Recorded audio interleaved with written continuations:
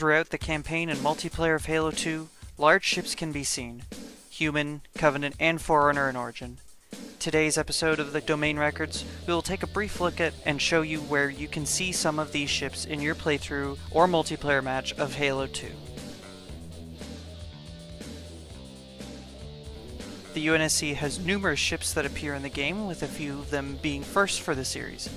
One of the most prominent classes in the game is the Stalwart class light frigate, the first frigate class to be seen in a Halo game. We see one named ship of this class, the In Amber Clad, captained by Miranda Keyes. It starts out helping defend Earth before it journeys to Delta Halo. It is eventually taken by the Flood to infect High Charity. You can get a great up-close look at it in the level Cairo Station while it's docked.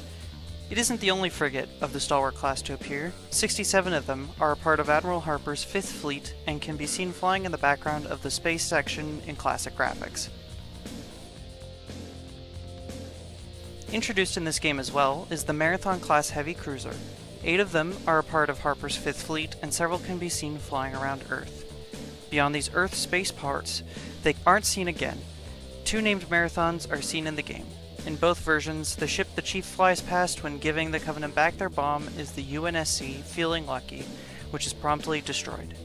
In an anniversary, we get the appearance of the Canberra, seen in text in this cutscene, seemingly under direct command of Harper himself.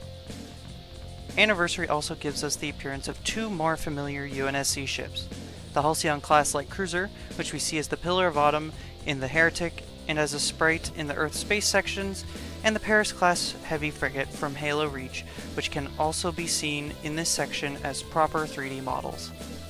Multiplayer also gives us one last ship, and that is the Onan, a freighter stationed above Earth and the setting of Elongation. For the Covenant, we see a few of their ships as well, with one big first. To start, there is the CCS-class battlecruiser, the same ship class as the Truth and Reconciliation from Halo Combat Evolved. It appears in several cutscenes with great views of it in the Heretic. It also appears a few times as skybox objects in various levels. A single one is resting in the sky in the level Great Journey, while a massive fleet of them is seen very briefly near the end of the level Regret. The CAS class assault carrier is first introduced in this game, and we see it several times.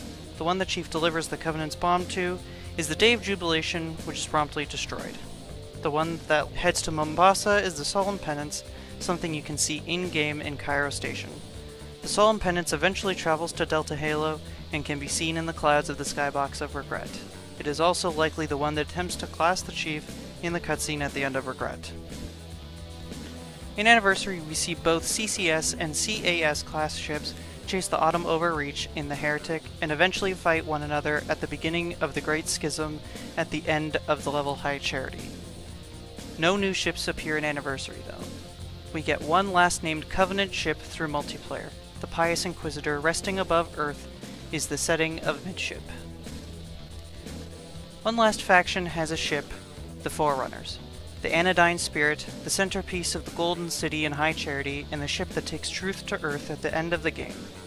While referred to as a dreadnought, it is actually a key ship and is one of the strongest vessels in the galaxy at the time of the game. If you enjoyed this video, make sure to like and subscribe, and let me know if you want to see more of this kind of content.